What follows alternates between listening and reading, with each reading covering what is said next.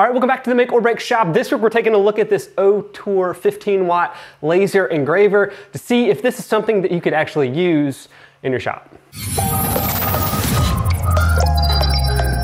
All right, what is up guys? I am Brandon, and here at the Make or Break Shop, we make DIY projects for people that aren't perfect like me.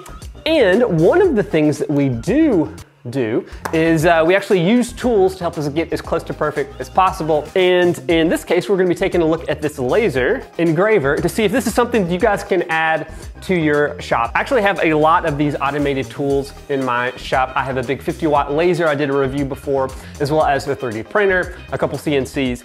And what's really unique about this guy is just how small this thing is, and the price. It's a little under 200 bucks. Now, I did get sent this free from Gearbest to do a review, but this is totally honest free, guys, to give you my real opinion. And kind of how this review is going to be structured is I'm gonna give you right off the bat what I think of this machine, and then we'll go into all the details, all the nuts and bolts, a bunch of different tests, all that. Whoa, I think it's going super fast. There's timestamps down below if you want to jump to any of the sections. So right off the bat, when I first saw pictures of this thing, I was like, I don't know, it looks kind of weird. Normally, especially with CNCs, you're gonna at least have two supports to make the whole thing rigid. But as I've been playing around with it, I've actually found I really enjoy using this thing, mainly because of the size and literally how portable it is. If this thing wasn't firing, I literally could pick it up right now and put it somewhere. This thing is about 6 inches by 6 inches that it can engrave. So if you're doing cutting boards or small coasters, or you're really just trying to add a logo or something kind of like that, then this could be a really, really cool option for you guys. There was another unit that I reviewed that is about the same price. It's a little under 200 bucks and also has a CNC built into it. But just from the laser side of things, I actually like this better. The big part is that machine only had, I believe, like a 5-watt laser, and this thing is 15 watt. The controller is open source. The gantry is super easy. There's not a ton to it, but when you're laser engraving, you really don't need a ton to it. You don't need anything really rigid because it's not pushing against things. Honestly, all you need to do is make sure it doesn't wobble as it's going, and it actually gives you clips to do that. So let's jump over into the unboxing really quick and putting this thing together. So it comes in a pretty small box. And really, it doesn't have a ton of pieces. The assembly maybe took 20 minutes. It comes in pretty much 2 main units. You've got your X-axis as well as your Y-axis, and the Y-axis actually has the electronics on it, and then all the stepper motors and all that kind of stuff. So really easy to put together, and then you just attach the laser. One thing that is kind of annoying with this is actually attaching the laser. When you guys are doing any laser cutting, you're gonna wanna be able to focus the laser. So actually with my 50-watt laser, I'm able to adjust the bed, so like the Z axis, really easy. There's just a knob I screw. But to adjust this, there's a couple screws in the back, and you unscrew those and you can drop this up and down. They say that you wanna have it at about 55 centimeters, which is what this is set to right now. So you kind of see how I have this guy set up right now, that it is on top of the same height as the material that I'm cutting, well, ish. If you were actually just to put this on the ground and then you were going to engrave like this, you would need to raise this up. So it actually does come with clips to where if this thing is running super fast, you can screw it down to a table or something to keep it steady, but you would have to then adjust the laser if your material wasn't big enough to go over the entire thing. So actually the majority of the stuff that I've been cutting out, or engraving rather, kind of like this Star Wars Mayan thing. The material itself is big enough to where I can actually have it underneath the laser. And again, this thing is super light. And then you're good to go because it's raised up the same distance as the material that you're cutting. So I like that it's super portable, but if you're running it really, really, really fast, which I've run it pretty much as fast as it goes, and it doesn't really wobble. But if you're concerned about that, then screwing it down permanently to a bench or whatever you're working on, that can make it a little bit harder just because you've got to adjust this laser. So let's talk about the cutting area that you're working with. It's got 150 by 160 millimeters, and I'm actually doing the max area right now so you get an idea of what we're working with. And for something actually this small, is surprisingly big, which you can work with. One thing that I found with my big laser, my big 50-watt CO2 laser, especially if I'm engraving, I don't engrave stuff that's much bigger than a 6x6 inch, which is what that is in Imperial, because we're weird. But you guys can see that basically right there, pretty good size for what you are working with. So talking about the build for a minute, it's pretty much plastic and aluminum. So these are just extruded rods, they're aluminum, pretty similar to most of these type builds. And then the supports are, I wanna say it's actually acrylic, so it's not super rigid, but again, you really don't need a ton of rigidity to something like this. And then you are using a belt system. So instead of like threaded rods, which is what I've got for my bigger laser, it's just using a belt. So eventually that's probably gonna stretch out and you'll need to tighten it. So let's talk about the laser for a second. This is a 15-watt diode laser. So when you're getting into these lower wattages, normally you're gonna be working with the diode laser. They're not as powerful, obviously from the wattage. And they're also going to be colored. So you see that blue color as this thing is going. That's compared to a CO2 laser, which has a really long laser tube that bounces through a bunch of mirrors and comes straight out. This whole laser unit is just right here. You can remove this and put a new one on. This comes with a 7-watt, 15-watt option. So let's talk about the software. Your board is actually right back here, and it's not proprietary. Propriety?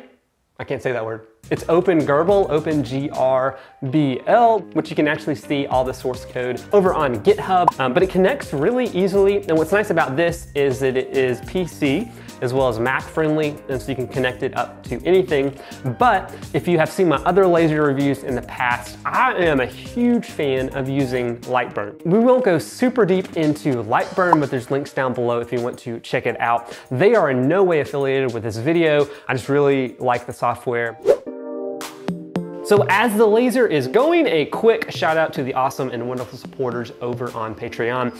This would not be possible without you guys, so thank you so much. If you'd like to support this channel, you can head over to patreon.com/make-or-break-shop. Not only do you support this channel, but you also support the Maker podcast called The Make or Break Show that we put out on a weekly basis. All right, let's get back into it. Let's hit the pros of this unit. It is really small, which could be a con because your actual overall engraving area, cutting area isn't the biggest, but because it's small, it's super light, you can pick it up, put it wherever you want in the shop. Something that is nice with the software that it comes with, the Laser Gerbl, as well as I believe Lightburn does this, is if you have a power failure, which I actually had, it can go back and restart what you were doing. And as you saw with the build, another pro is this thing is super easy to put together. It doesn't take very, very long. It almost is put together in the box.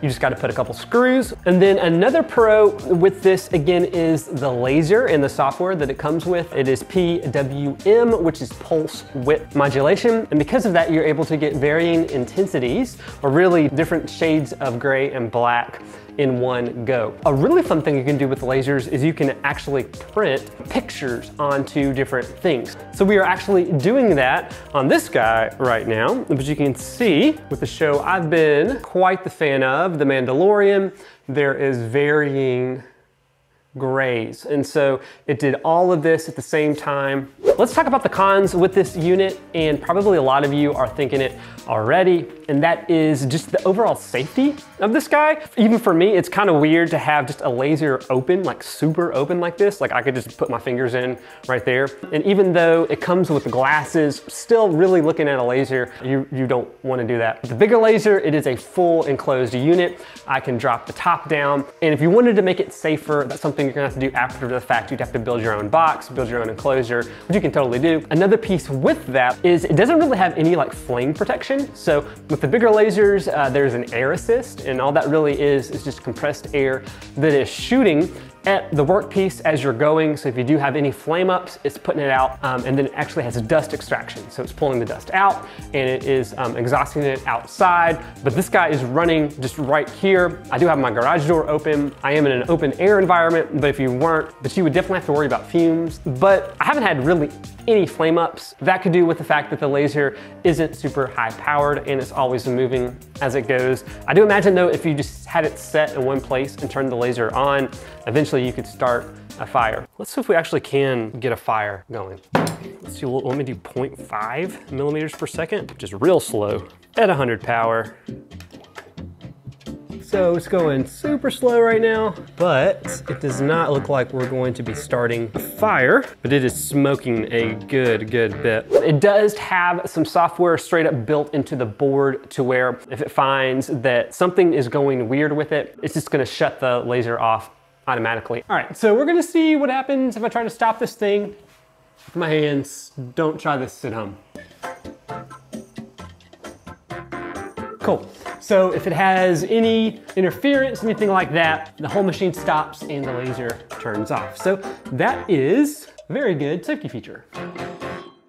So as I've been playing around with this thing, I have been posting over on Instagram at the Make or Break Shop, if you want to follow me. I was asking if you guys had any questions, so I wanted to answer those real quick. This one's coming from MKNG. Joy, can it engrave on a non-flat surface, i.e. the bottom of a bowl? Depending on how big it is, you might be okay. What you're gonna run into is just, again, the focal length of the laser. It's going to go out of focus as it's going around the bowl. But I actually did a carving of a pumpkin for Halloween where I wasn't rotating it, and that was on my bigger laser, and it worked pretty well. And if it's in a small enough area, you might be okay. So what should I test out? I got this from several people, and that is Baby Yoda, and actually did a bunch of different tests with him. And I would vary the speed and the power so you can get different darknesses. And this is just on cardboard. He is pretty stinking cute. This is the way. This is coming from Donovan over at Once Upon a Workbench. Can it cut 1/8 inch plywood? Let's find out. We're just gonna do a square. So we're doing 10 millimeters per second at 100 power, and I'm imagining this is going to take quite a few passes to actually be able to cut this thing out. With my 50-watt laser, this would be a cut that I could do pretty much with one pass. And I believe this is pass number 4, 5, number 6. So we're at 6 passes right now and still have a long way to go. There's nothing on the back. These other guys, these would actually cut out on my other laser.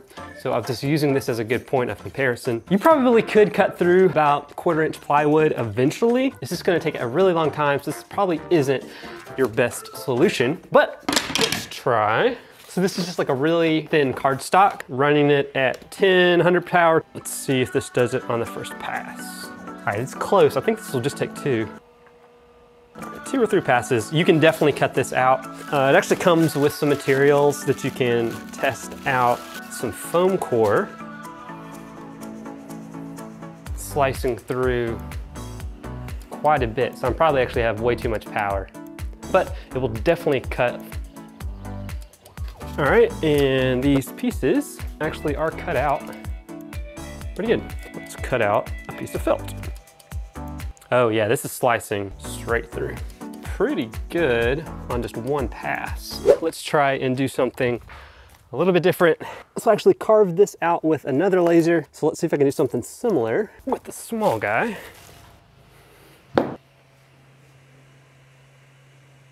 Didn't really have any luck with that. So I'm gonna say stone is probably not your best bet. So from Atomic Lamplight, have you done any tests to see maximum material thickness for cutting? So you just saw what was happening with the 1/8 inch plywood. And really with cutting, it may not be your best bet if you're wanting to cut anything over like cardboard or paper or cardstock. It's really gonna be more of an engraving machine. And speaking of all the different materials and everything that it can do, you can actually see kind of a breakdown on wattage as well as materials and how it works. So you can see at 15 watts, for the most part, you're going to be engraving. And Zeke Gas just gave me a heart, so thank you. Another question I've also gotten is how legible can you get text, especially really small? It does a pretty good job. This is the size of a finger. Let's see if we can go even smaller. All right, I think we're getting pretty close to how small I can get this guy. And again, my finger for reference. Another thing that I'm finding super useful is just how easy it is to get something engraved. Saw my mallet, put it down real quick, and now we're carving a Thor. So on a scale from break to make, where break is a 0 and make is a 10. How would I rate this guy? A 7.5. The positives being the fact that it's super mobile. You can do a lot of really cool stuff. It's a great way to get into doing lasers, and it's not insanely expensive. But then again, the negatives probably are the safety. So you want to be really cautious when using this guy, like I'm probably not. So if you're wanting to engrave especially, or cut out some cardboard and paper, you're going to be good to go. So a good comparison for this unit is a CNC/laser for about the same price point that I reviewed a little while back. You guys can check that out right there, and I'll see you there in just 1 second. So until next time, go make or break something in your shop. See you guys. I look so goofy with the double glasses on. Oh, it's still going. Don't need to take those off.